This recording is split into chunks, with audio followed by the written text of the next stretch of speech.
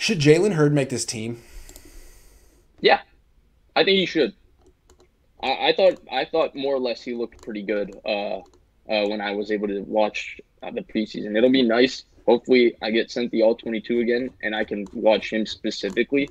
But I thought he looked, like Kyle Shanahan said, like one of their six best receivers. I've not been impressed with Travis Benjamin this entire offseason. The only reason I think he should make this, I think he will make this team, is because he's the only diverse skill set in this offense. I think they have a lot of same guys like Hurd, Sanu, Jennings are all kind of one tier, with Hurd being the one plus skill set because he adds an element of after the catch ability.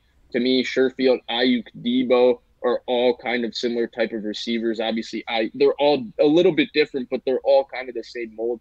To me, Benjamin is the one true, just pure speed guy that gets down the field. And so that's why I thought he would make this team, but I haven't seen a lot from him. Richie James, he's been inconsistent this preseason, and it seems that him and Lance just don't have chemistry for whatever reason. So, like, there's that, and now he's hurt. And then I know a lot of people are big Juwan Jennings fans. I personally am not the biggest Juwan Jennings fan. He has a great catch radius. He has great hands. He's decent after the catch, but I think there's just a lack of explosion and a lack of explosiveness with Juwan Jennings. And I would love to see him go against corners that are the elitist of the elite level athletes, which was what the number 3 or number 4 receiver on this team will be going up against. You have to play a Jalen Ramsey in this division. You have to play in the NFC. You have to play Jair Alexander. You have to play Murphy Bunting and Carlton Davis. And all of those guys run 4.3. And I feel like those guys wouldn't have that much trouble covering him because he is not explosive at all. And if you're not explosive, you're hoping you're a wily veteran. So I personally am not the biggest fan of Juwan Jennings. And I personally think Jalen Hurd, even after the injuries, looked like the more explosive athlete and looked like he had a little more juice in him in terms of his movement skills. Though I thought Jalen Hurd also looked Well, slower. Juwan Jennings was a 4.7, so yeah. But I just didn't think that Jalen Hurd looked that explosive. I thought his jet sweep I looked agree kind of with that. slow. I Yeah, was just getting there with Hurd. yeah. He did not look like the same athlete I saw in Baylor or even that first preseason game. He That's definitely what looked bothered me. slower. Yeah. Even with that, though, I thought he looked like the more fluid athlete between No, I him and agree. Jennings. And I think what you're saying is he's definitely the number 6 receiver on this team. And I could get behind that. I guess all I would say is, do you have to keep 6 wide receivers? I mean, I don't think that much of Hurd. He hasn't shown that much. It's a run first team that goes 2 wide receivers a lot of the time. I mean, Harbaugh used to keep 5 wide receivers for that reason. It seems like you could keep another running back. You could keep another defensive lineman. Do you have to keep 6 wide receivers? That's a great question. But he was a Yeah. third round pick, so I think Yeah. he kind of gets Yeah. that too. But I mean, if you're asking which receivers I've seen that just deserve to make this team in general, to me, only 3 have shown like they're Thank 100% you. going to be contributors to Thank this you. team. Even That's Sanu, like he Sherfield, got a lot of Ayuk, and hype, Debo. Yeah. but like, yo, where have you been? I'm just saying, like the top 3 guys, Sherfield's one of them, have looked good, but the other ones, yeah. I'm not Look, sure. hold on. Let me ask this before we move on. If they were to cut Hurd, would someone put him on their team? Has he would someone pick him up? I don't think so because the See, injury risk. But see, the way I see it is, I don't think anybody's going to pick up Jennings. I don't think anybody's picking up Benjamin. I don't think anybody's picking so up keep Hurd. 5 I wide don't think receivers. people will pick up Sanu. So keep 4 wide receivers. No, keep 5 wide receivers. If you think no one's gonna pick up Hurd, cut him. Put him on the practice squad. And if he doesn't want to be on the practice squad, maybe he doesn't want to be a football player. So I'm just saying, Yeah. that should be the biggest consideration with this 53. If we cut him, will we lose him? No? Then cut him. Put him on the I think practice the squad. biggest question is how confident are you that his health continues to get better and better as the season goes and he That's- continues to get that's his legs under him? That's true. Because That is again, true. even today with all those injuries, when he's clearly not looked as explosive, he looks a much better mover than both Sanu and Juwan Jennings. Yeah. I would just say go with 5 wide receivers, but I'm old school like that. Double B Studio says for the Niners Super Bowl this year, what is y'all's go-to food for Super Bowl? What? What? I don't know. I don't usually eat. I'm watching the game. Yeah. All I know is when I went to the Super Bowl in Miami, they had Tres Leches cake in the press box, and it was delicious. And I associate that with Super Bowl. So the Miami Super Bowl, right, 2019, we got a nice big deep dish pizza. The first half went well. I pick up the pizza in the second half. I eat a slice during the third quarter, but I'm barely eating, because I'm so focused. The fourth quarter, I mean, I usually down 3 slices of deep dish pizza. Like, I eat a lot, but I couldn't even finish half of a second. I was so sick to my stomach with what happened in that fourth quarter. It Kills was an your awful appetite. day. It was an Jeez. awful day. The main threat says the biggest factor has always been the players on the team. If it was up to Kyle, he'd have made the switch already. Smart to wait and gauge the players. I think there's probably something to that. You don't want to make a move that's overwhelmingly unpopular. You kind of want Trey to take the job and make it easy on everyone, right? I would think. I'm not sure. That's interesting, though. Yeah, I don't know either. I'm just guessing. Human dynamics. Jorge says we need to be honest here. The only 2 quarterback system that works is Grant and Vish. You're too kind. Thank you. Yeah. Appreciate it. I think Grant's the starter here, though. I'm the Taysom Hill. Okay, let's see what he's been. Coach been calling me a liar all day. Let's see what he's got. He gave me $20, so that's very nice. I appreciate it. You can call me a liar all you want if you give me $20. I'm good. Coach says Hurd has done a hell of a job getting his body back. He's done everything he's been asked to do, plus more. One team gives guys opportunities who work hard. Our team, reading is hard, gives guys opportunities who work hard. McKinnon, Ford, Trent Taylor, Blair. Hurd deserves a healthy shot.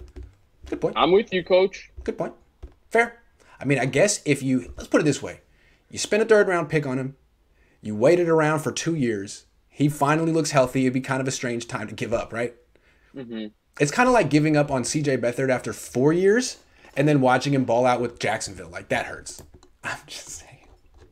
Great. I always said that CJ was going to be good in year 5. I was like, wait until year 5. I'm surprised people aren't in your mentions. I mean, the entire dynamic of CJ not starting over Mullins, but then CJ being the reason they're comfortable with him as the backup, so they trade Minshew to the Eagles, resulting in the cut of Mullins. Man, irony is interesting. Every time Nick Mullins throws a pick or gets cut, my mentions are it's just, oh, well, I'm not looking at my phone for the next 24 hours. It's like, okay, poor guys, Larry. You got me. And poor Larry, like, I'm not going to let you guys talk that way about Larry's grandson. I love Larry. Great guy. Larry, I miss you, man. Good luck to Nick. No one's talking. He got that elbow, man. That was rough. Double B Studio says Kyle's made a Jaeger robot from Pacific Rim. 2 good QBs make one great. What is going on? LOL, interesting. That was a good visual. We've had some. We had the Build-A-Bear. We had this one. That was good. It's a lot of fun. See, Kyle, you've created a monster. Jeremy says your take on Joe Staley saying Jimmy took us to the ship. It's what I'm saying about this locker room. That is a big feeling, and I think Kittle feels that way. McGlinchey feels that way. Juszczyk feels. I'm guessing that Staley is sharing that feeling from the locker room. What do you think? You running out of time? Because this is going to keep going forever, man. I swear. Darnay says Carolina would pick up Hurd. No, I'm good with time. I don't got class today, so yeah. Easy. Carolina would pick up Hurd. Matt Rule played for Matt Rule. Easy Tino says Kyle said no to Tom Brady. Right? That's all you need to know about our coach. Kyle's a loser and not a leader. Ooh. See, I can't say that directly because I cover the team and I don't want to alienate all the fans, but I respect how you said that in so few words. And thank you for the money. No, I mean that was a hard hitting comment. I'm not going to disagree at all. I'm not going to say you just wrote off Kyle hard there. I'm in the business of giving him another chance, and but yeah, dude, that was strong. I just got to tip my cap. Like that, you came hard with that one. I like that. I like a strong take. Hasty or Gallman will make another 53 if cut. It's Gallman all the way. Gallman is the best pass protecting back on this team. See, to me, I would almost want to keep 5 running backs because they're all good. I mean, if you cut Gallman or Hasty, one of those two, you're cutting an NFL player to keep. I'm guaranteeing you're keeping someone that's just part of the Cabo crew. Like, can we cut a Cabo crew member? Who's the Cabo crew? Like Tom Compton. Oh, I think he's a guaranteed to get cut, right? Better. Or okay, like Colton McKivitz. Colton McKivitz has never done anything good at any point on this team. Charlie Warner, never done anything on this team. Can we talk about something with Colton McKivitz real quick? Yeah. They said that one of their plans was after drafting him for him to be competing for the left tackle job if they didn't trade for Trent Williams. Dude, he can't play.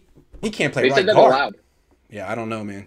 See, to me, if they cut Colton McKivitz, I'm not sure he would get picked up. If they cut Charlie Warner, I mean, Caden Smith did, so it's possible, but I don't know, man.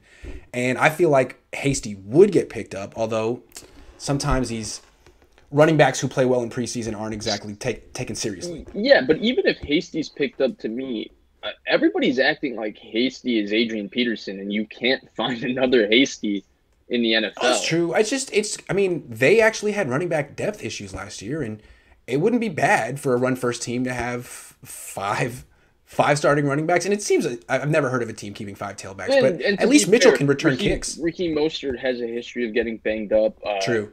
Trey Sermon got banged up a little bit at Oklahoma. And I kind of like the idea of at least not having to worry about it, because Jerick McKinnon starting how many games last year was a problem. That was a problem. Yeah, no, it was a little bit. Yeah.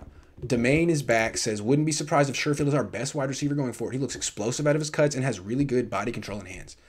He looks like a grown man. He just looks like he's in the best shape of his life.